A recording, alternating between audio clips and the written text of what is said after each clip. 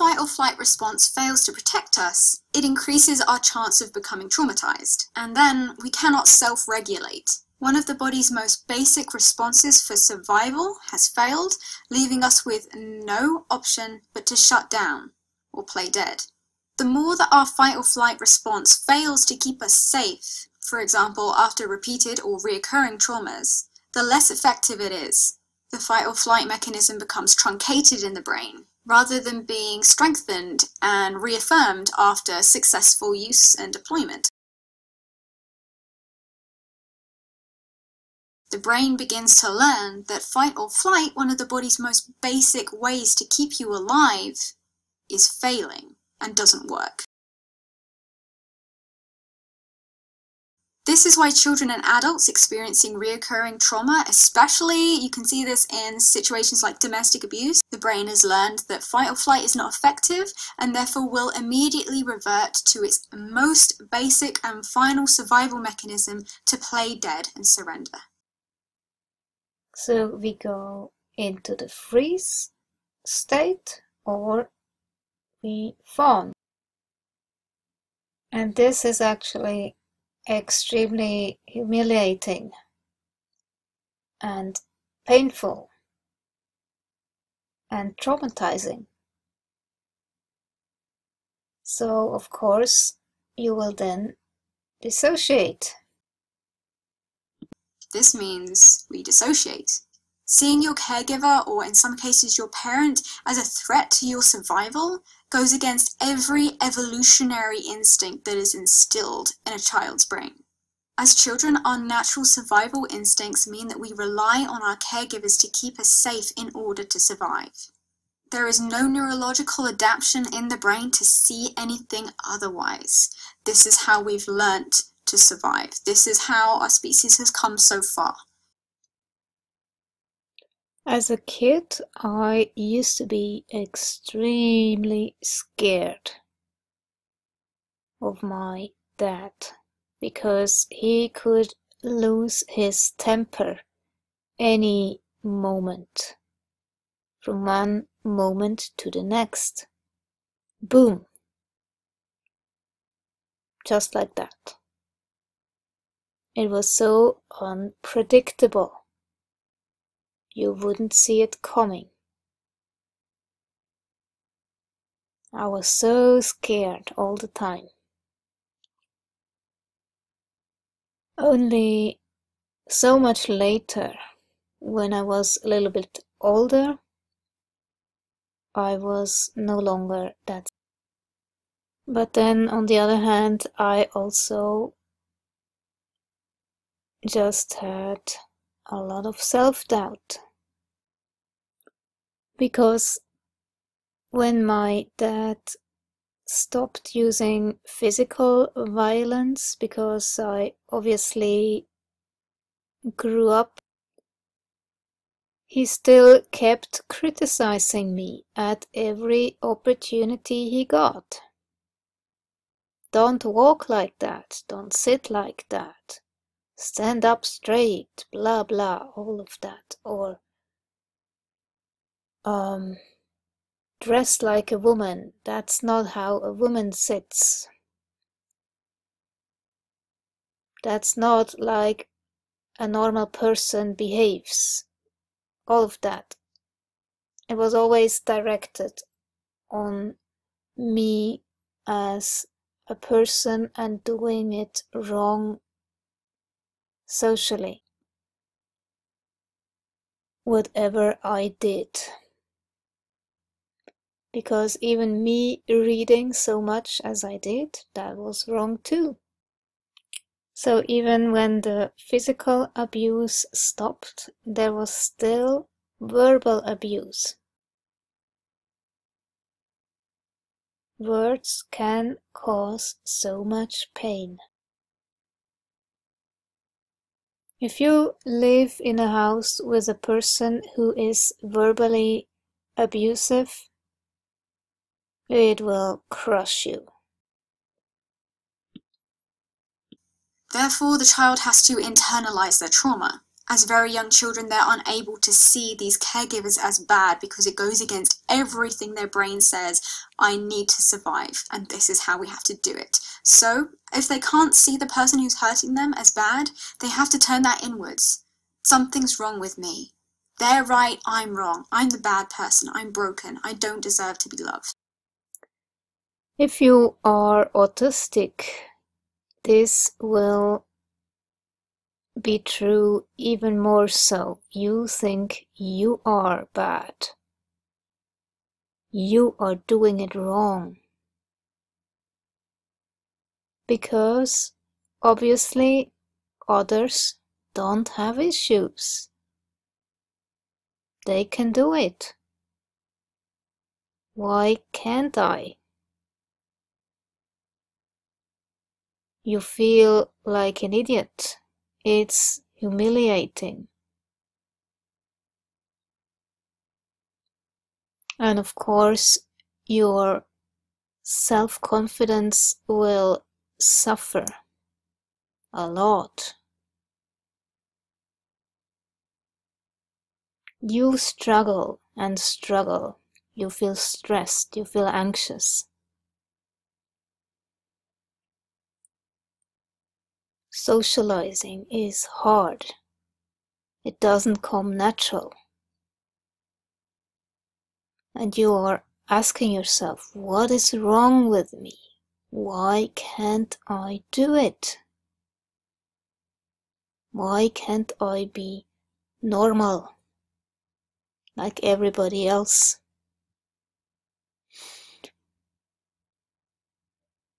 And this is such a struggle inside. You try to push yourself, but it doesn't work.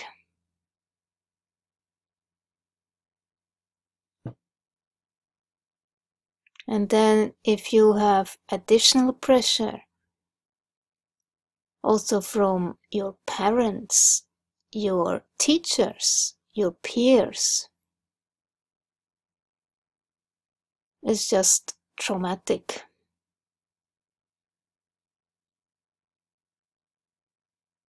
And you think you are a failure. You can do nothing right. So the result of that, you feel so depressed. And you just go into a shutdown.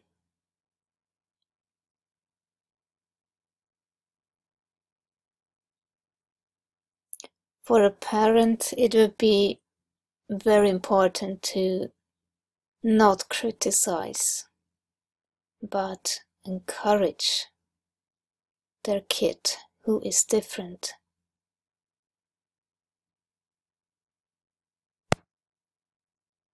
Otherwise, a kid will grow up thinking this.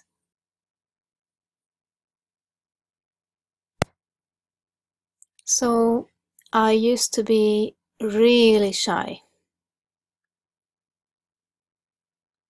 And it complicated things. It made it so hard to interact with people.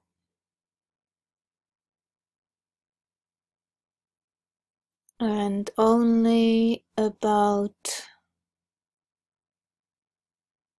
let's say, 2 or 3 years ago, I really had to learn not to be shy anymore.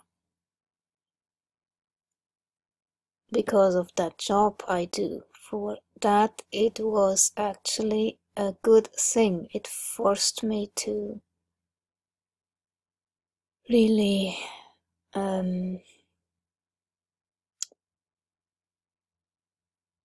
see people as humans,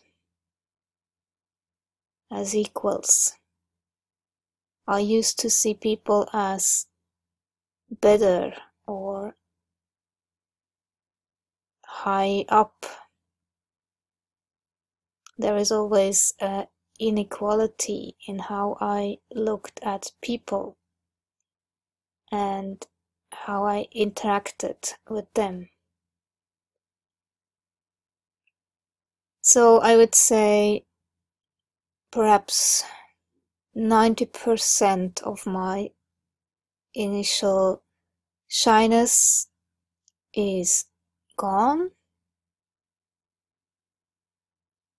So that's really helping to interact or mask my way through life, more or less.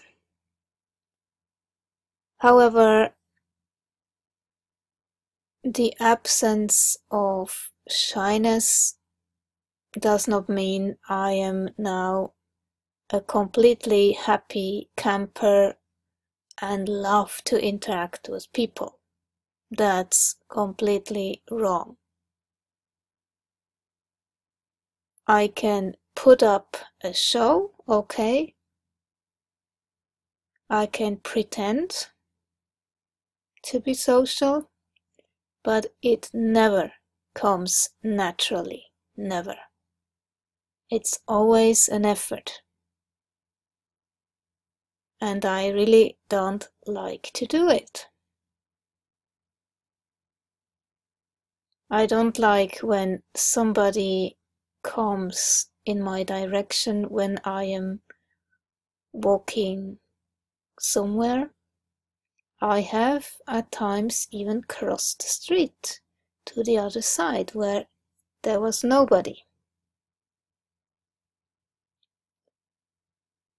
I don't like to empty my letterbox, go outside. I prefer to stay in my flat most of the time. And only when I absolutely have to get out of the house to buy food and stuff, then reluctantly I leave the house. And there is so much more.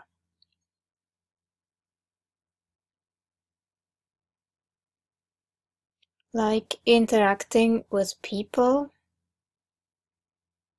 it's sometimes just so boring. And my brain just turns off. And I disappear in my own head, thinking about stuff I like.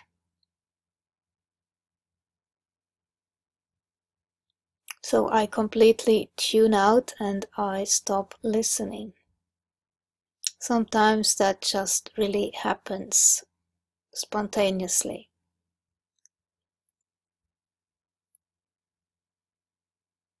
And I don't talk much.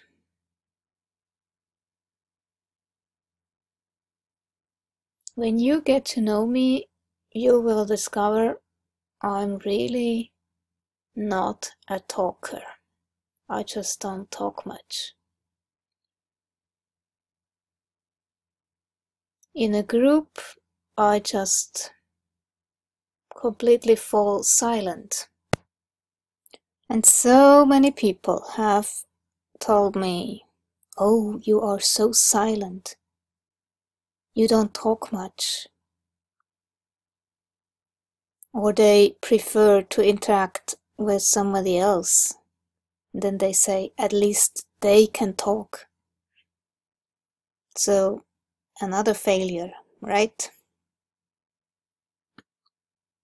But really about the silence, that's not like shyness.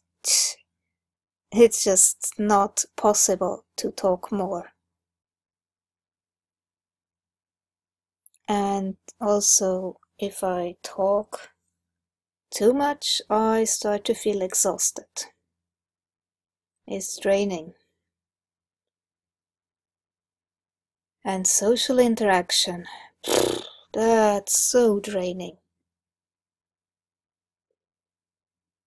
I'm not an extrovert who really feels alive the more people are around. For me, it's the complete opposite. The more people, the more drained. And at some point, if there is so much noise, so many people, my brain just stops working. I have a brain fog. I get so tired. And then talking is even harder. It feels like I have a potato in my mouth. I can hardly get the words out. And I also don't know what to say. Suddenly there are no words left. So I function at my best when I am by myself and when I can interact online, write, and use this way of communication. That's way better. Also, if somebody asks me a question, I am very often just speechless. I don't know what to say. I am caught off guard, surprised.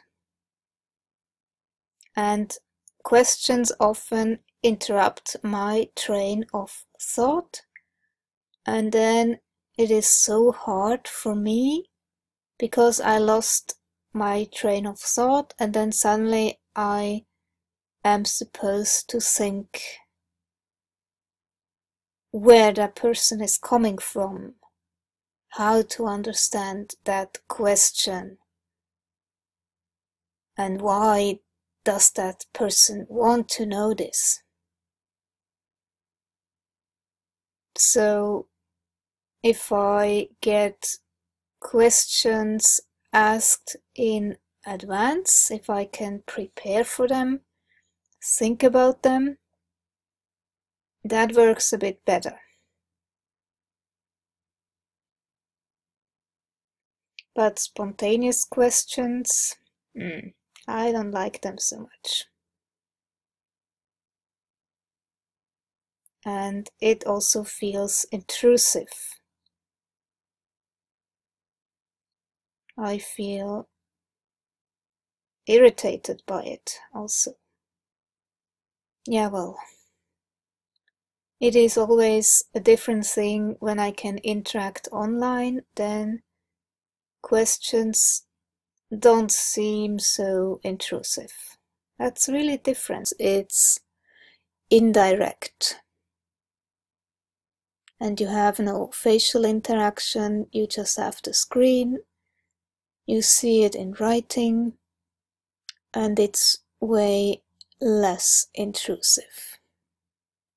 Although sometimes, well, on Facebook there are people, they just want to know right away, where do you live, what do you do, blah blah. And those questions I don't answer because I don't know the person, and that's way too early to exchange such information, obviously. Verbal communication, it doesn't come natural. And I had to train myself even to talk to a screen like that. That used to be insanely difficult, and I also was nervous at the beginning. But now I am a little bit used to it and it's more fluent. So it is actually a good training to do those videos.